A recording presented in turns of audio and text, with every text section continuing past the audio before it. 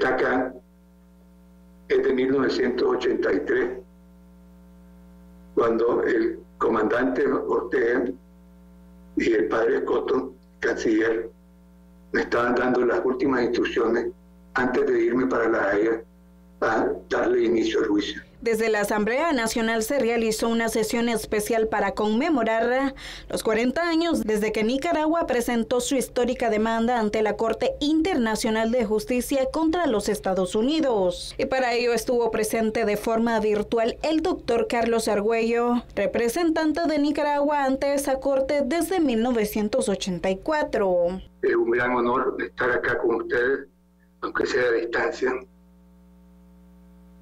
para conmemorar el inicio de un juicio, pero valga la pena que aunque estemos conmemorando que el 9 de abril de 84 se presentó esta demanda, antes de que eso sucediera, acontecieron una serie de situaciones por las que pasó Nicaragua y continuó pasando mucho tiempo.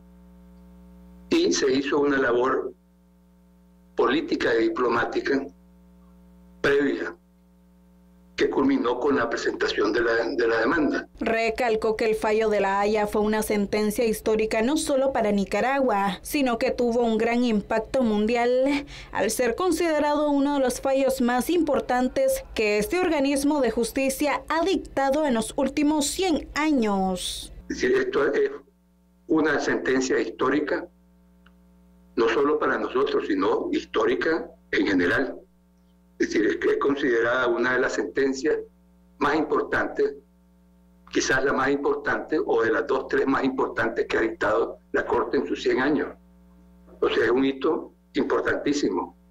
Estamos celebrando no una cosa, digamos, que solo incumbe a Nicaragua, sino que fue una cuestión que tuvo un impacto mundial, internacional y que sigue teniéndolo. Recordó también que uno de los motivos para la introducción de la demanda del Estado de Nicaragua en contra de Estados Unidos fue el ataque terrorista a depósitos de combustibles en el puerto de Corinto. Entonces, todo el año 83 empezaron a suceder una serie de cuestiones de ataques y de situaciones increíbles, como por ejemplo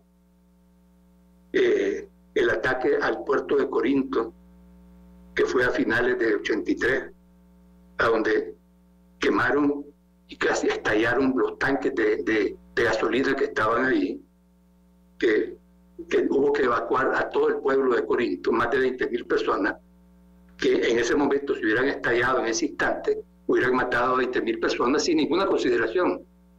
Esto era el tipo de decisiones que se tomaban. Después, al poco tiempo, porque como los Estados Unidos pensaban que podía hacer lo que quisiera en contra de Nicaragua, es decir, que era el amo del mundo y particularmente el amo de América y del Caribe, pues los Estados Unidos incluso llegaron hasta minar los puertos de Nicaragua.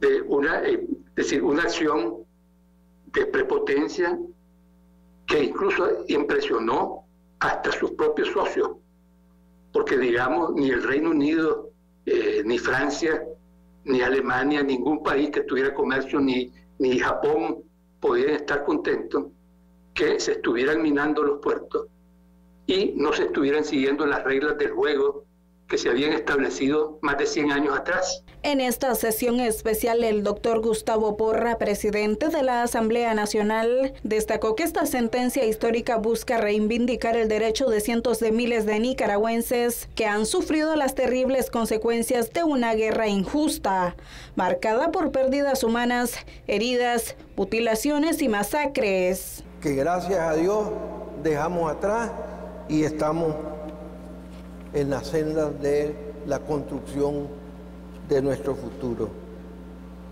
Gracias, doctor Carlos Argüello Gómez. Con imágenes de Ernesto Rizzo y Antonio Montiel, en Crónica TN8, Selena.